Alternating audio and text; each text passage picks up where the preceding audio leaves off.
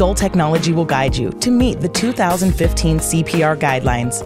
High-quality resuscitation on the move is achievable, and high-perfusion CPR is within reach.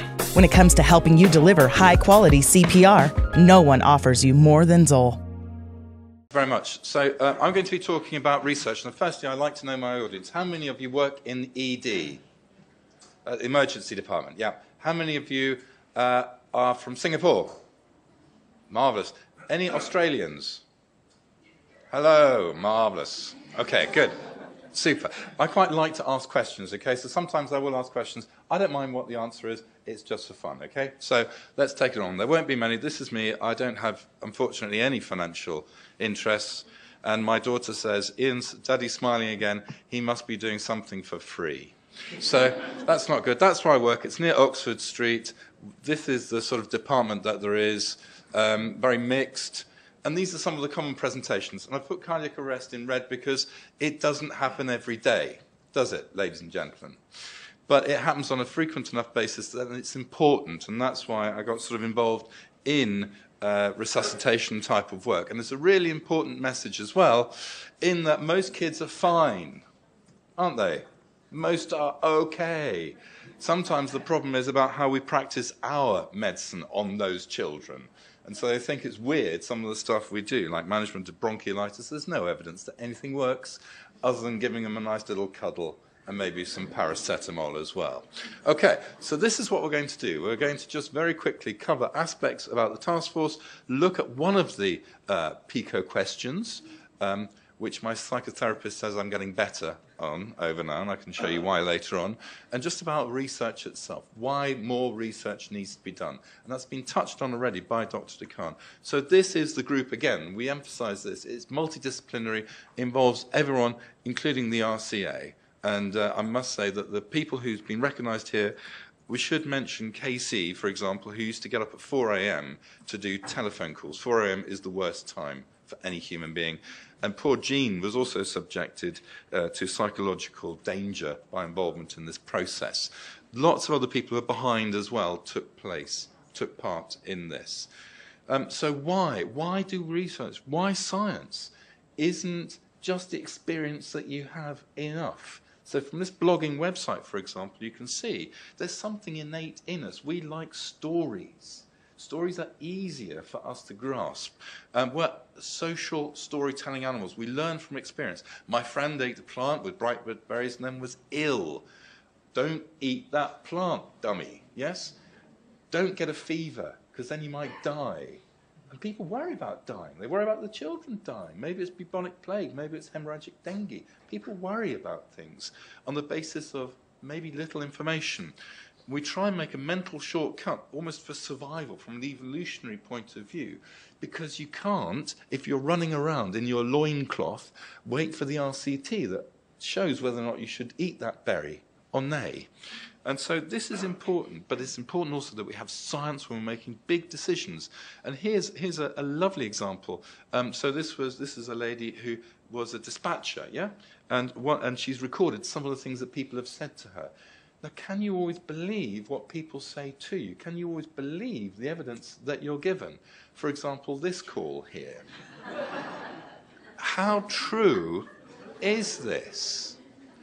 So, how much research is there in the world? How much research is there?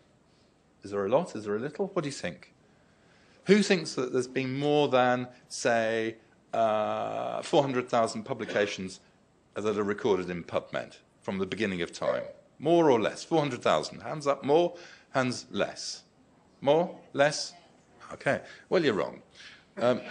So here, we've got 600,000. The first one was in 1861, which was about the formation of the Clinical Investigation Society for the Royal Society of Medicine, which was going to look at the use of things like arsenic in the treatment of dropsy.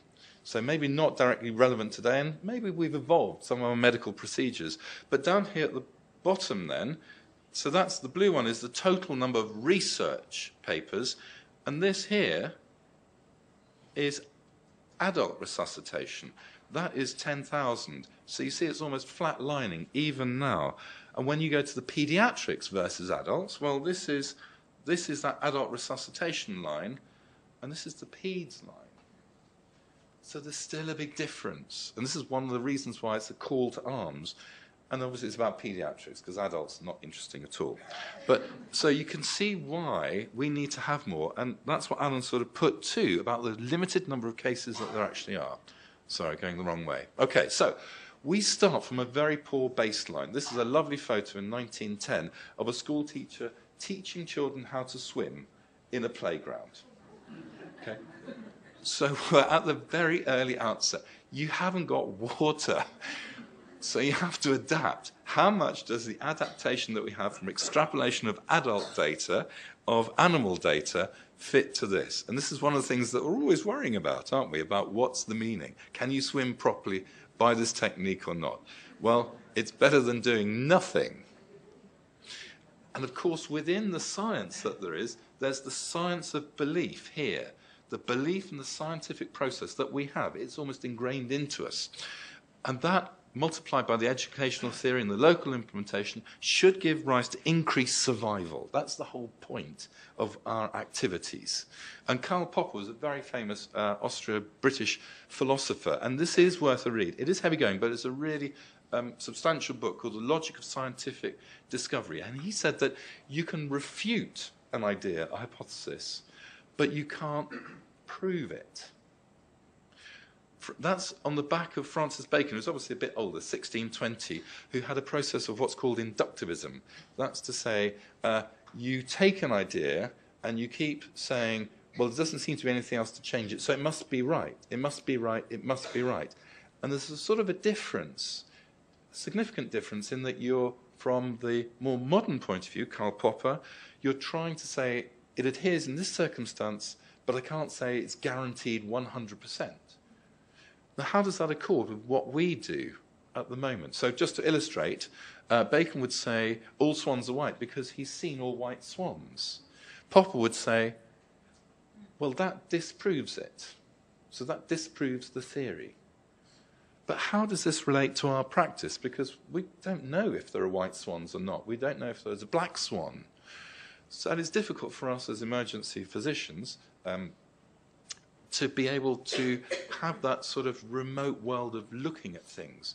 Because we have to take the patients who come to us and say, if you've got petechiae, if you've got fever, if you've got tachycardia, in the UK, it's much more likely to be meningococcal, streptococcal central virus than dengue fever. I work at St Mary's, though, so every couple of years, because it's at the end of the Heathrow Express, straight off the airplane, we get dengue.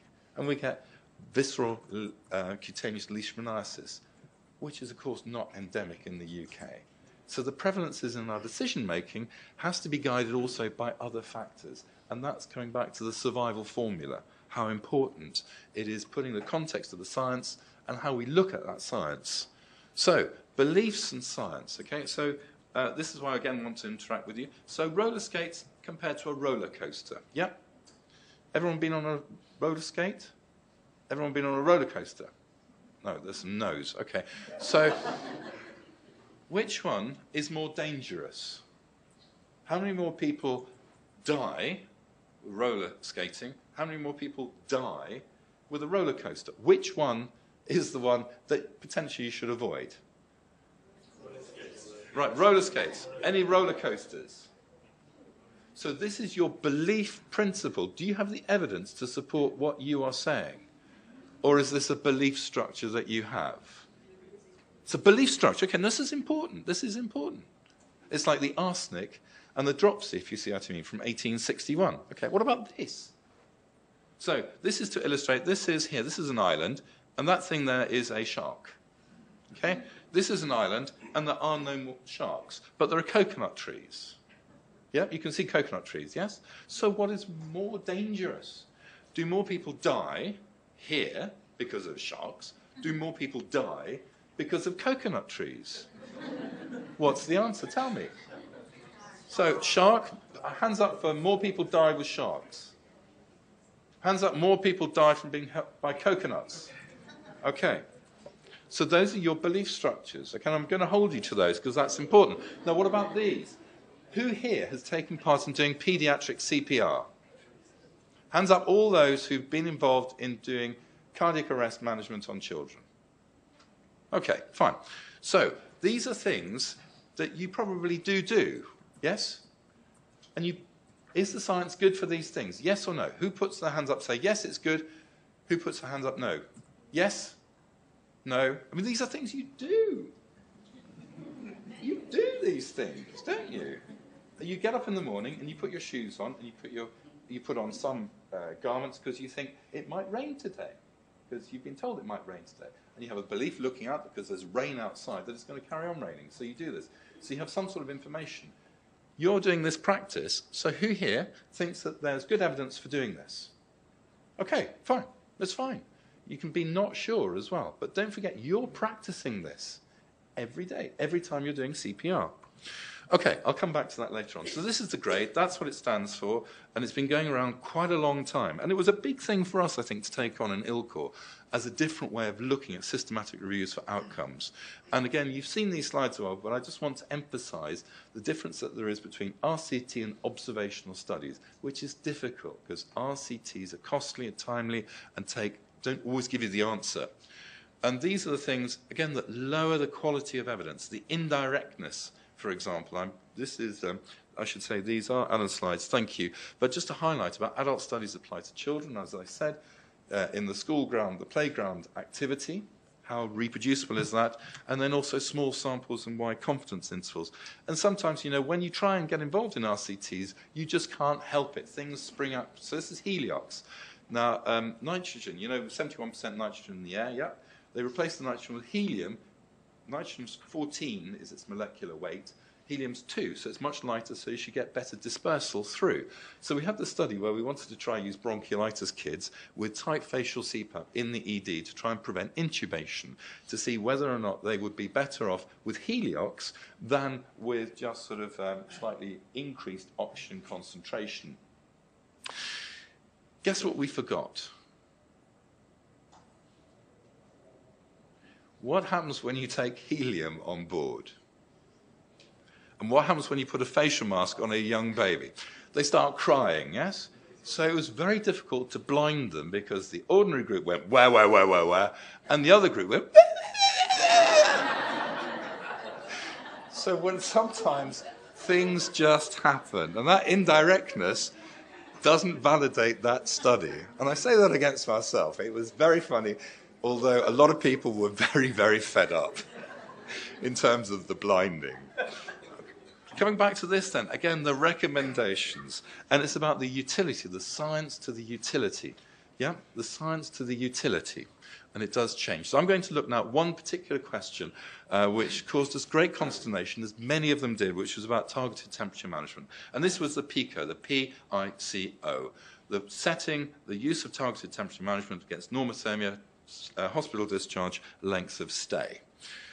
And I'm going to not read through these. I'm going to show you the depth to which we analysed the papers that there were. And the reason why we had to do that, this is one of the 4 papers, is that the numbers are tiny. And that's what I'm going to point out to you in red, 70. This is for the use of targeted temperature management in children post-cardiac arrest. A big deal.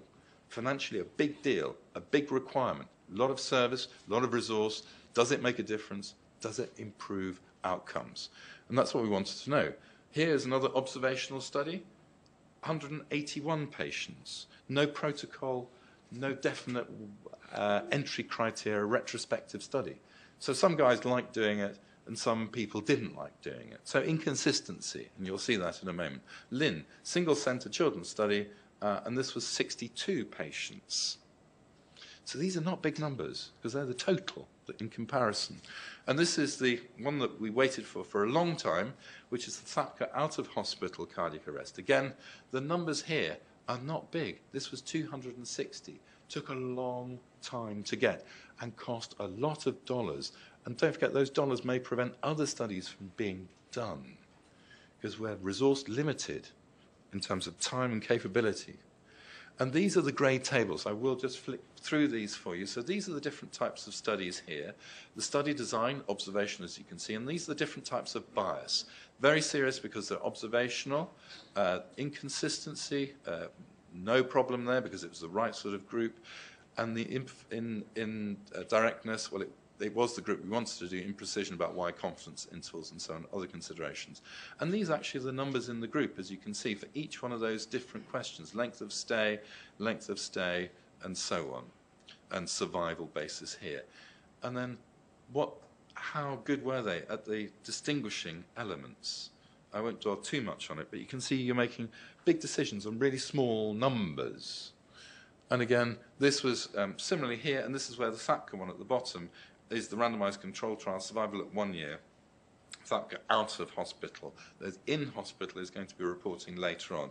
Relative risk 1.22, but the confidence interval is 0.86 to 1.75. So you may improve 54 patients to have targeted temperature management, but the range is from having an adverse effect on 34 to improving up to 185. So what do you do? It's difficult. It's difficult.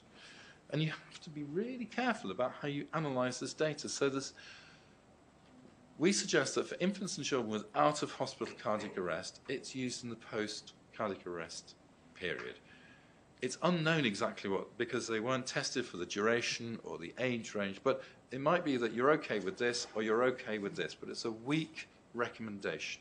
For survivors of in-hospital cardiac arrest, what we had was so low that you couldn't say anything.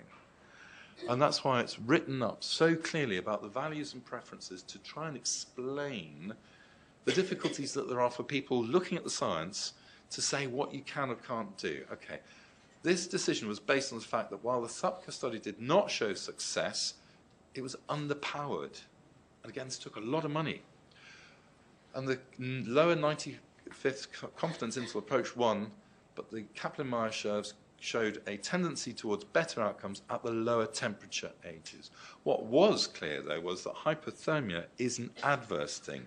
And even those children who were kept within normothermia often had to be cooled to normothermia. So there's a bit of bias there as well.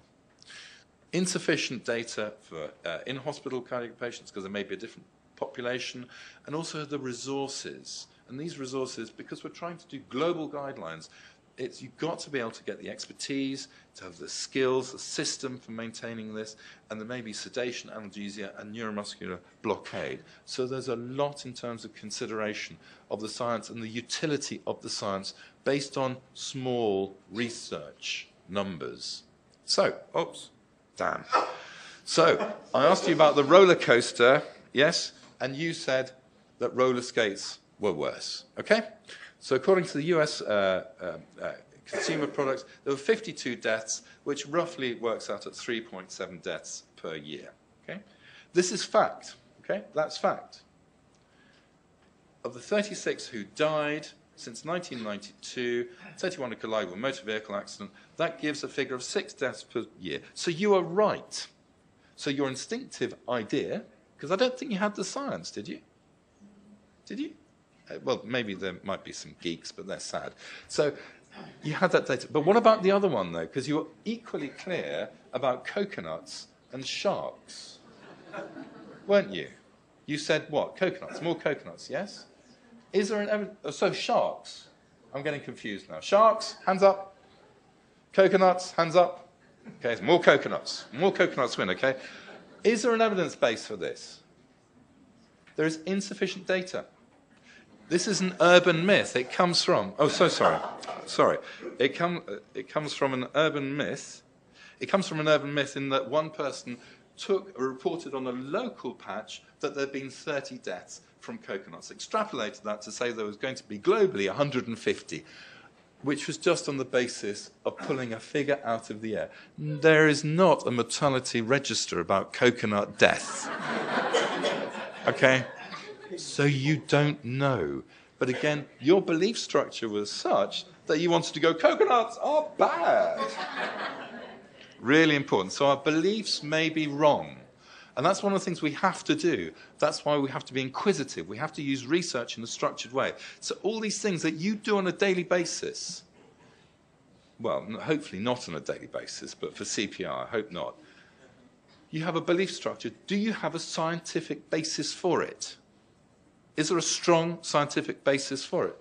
Well, these are things that I've adapted simply from that list that was shown to you already. So you've already been told by one speaker that there is no evidence for this.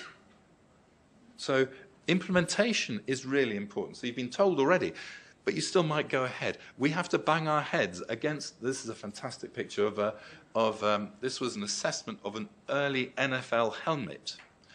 This was how they tested this helmet to see whether or not it was good enough to use in American football. So methodology of research may change with time as well. But again, what you're doing on the basis of not strong scientific evidence. So there are areas for research. And those people who were here in the opening address, Jerry Nolan gave a very, very good talk. And he said that there were these areas. These are all areas for research. There are also additional areas, and that is people research. Why people do what they do, why they don't do what they do, how we can implement. And it's not just healthcare professionals. It will be bystanders. You know, you're hearing it time and time again because it's so important. Why is in some cultures people will not do mouth to mouth? Because it could be quite difficult for you to do that. That's why personally I always carry around a face mask so that I could do it.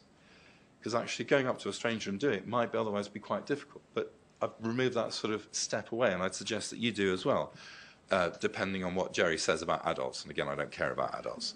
But there's also the thing about bystanders. Yep, so bystanders are high up on the list.